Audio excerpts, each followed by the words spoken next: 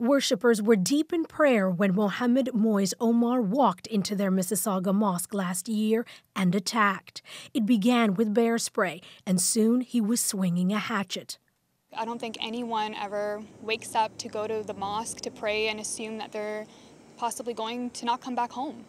Members of the congregation sprang into action, subduing Omar before anyone was seriously hurt. Had he tried to swing his hatchet before discharging the bear spray, and someone we love might have been killed. Omar pleaded guilty to 3 charges, including assault with a weapon. On Tuesday, a judge handed down a sentence of 8 years in a Brampton courtroom. After credit for time already served, Omar will spend just over 5 years in prison. This young man spent so much of his time online, drinking in hateful speech until he allowed it to warp his life.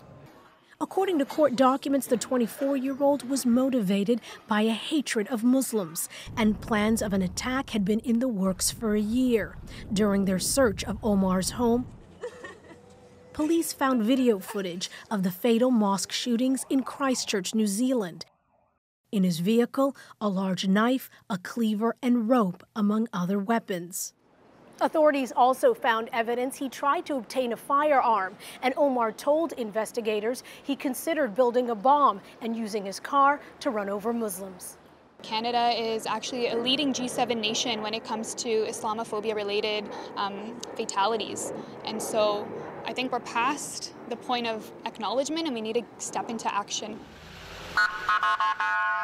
In 2017, a gunman killed 6 men at a mosque in Quebec City during Sunday prayers.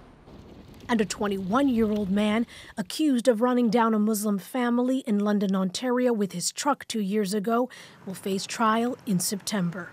Idil Musa, CBC News, Toronto.